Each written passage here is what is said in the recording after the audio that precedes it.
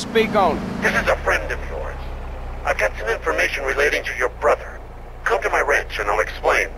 It's in Sierra Robotic. Cross the Garber Bridge, head south. Who the fuck is this? I can't talk right now. Get your ass over here. Mom's always told me not to talk to strangers. And look what happened to the bitch. Now, if you want your brother to go to sleep tonight with his tongue intact, get your ass over here. Goodbye.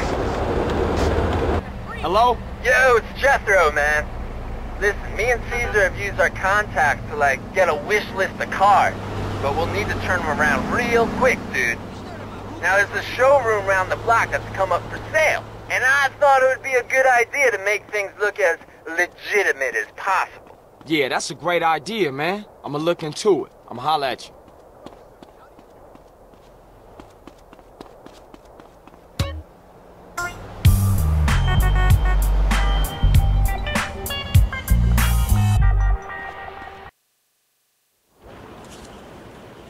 Read 'em and weep, cabron.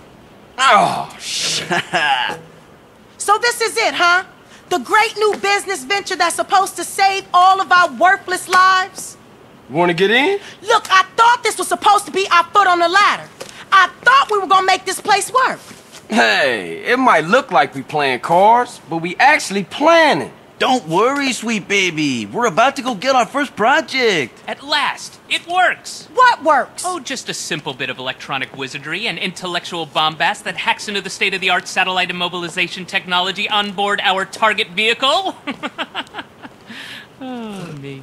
I don't know what he just said, but it's on. Yes, it's on. Wait, what's on? This gadget is set to pick up on cell phone signals. Each time she makes a call, it will give you the new location. You have to stay close if you're going to get an updated position, though. Okay? For sure. Good looking, Z. What is it? Situation